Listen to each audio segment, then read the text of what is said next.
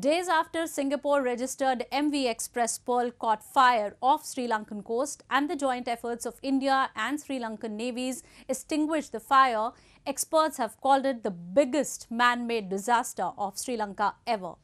The ship has now sunk and there are fears of huge amounts of oil and toxic material getting released into the sea. Although the government has assured no leakage, the experts warn of the disaster affecting the country as far as India and Indonesia are concerned.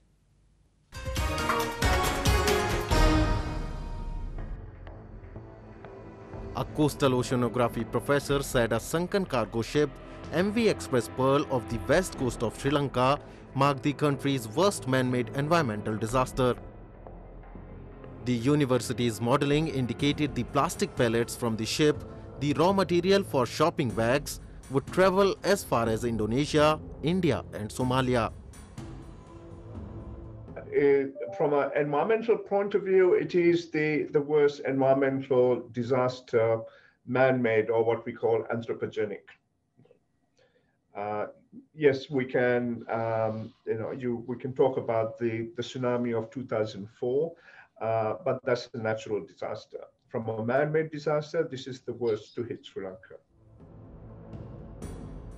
Billions of plastic pellets have already fouled surrounding beaches and fishing grounds, forcing the government to take actions that could affect livelihood of thousands.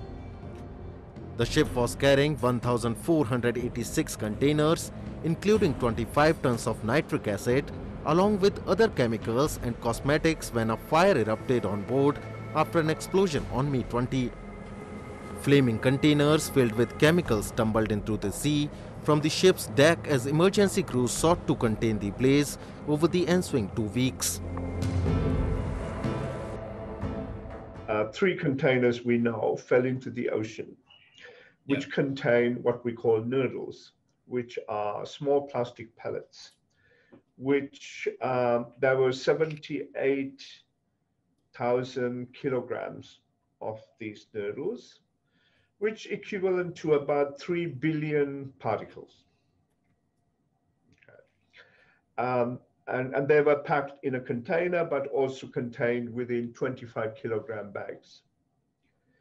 And you may have seen images that they're collecting a lot of that in terms of in the beaches, whole kilogram bags, etc. So we don't know exactly how much of those nurdles have been released into the ocean.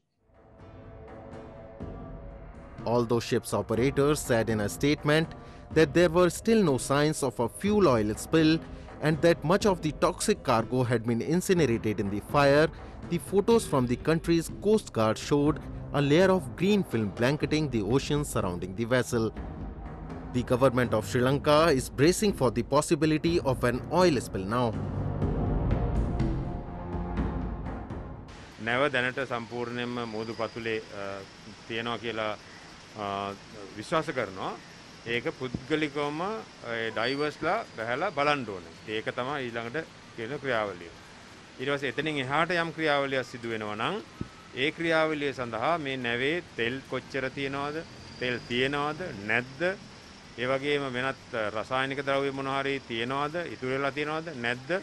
ඒ කියන දේ තහවුරු කර ගැනීම අවශ්‍යයි. මෙන්න මේ ප්‍රධාන කරුණු දෙක තුන තමයි දැන් සිදු වෙන්නේ මෙතෙන් සිට. Meanwhile, the president of Sri Lankan Fisheries Society said he was worried that a ship sinking off Sri Lanka's west coast would be a death blow to the industry. Tons of plastic pellets have swamped the island's coastline and rich fishing grounds, creating one of the biggest environmental crises in decades.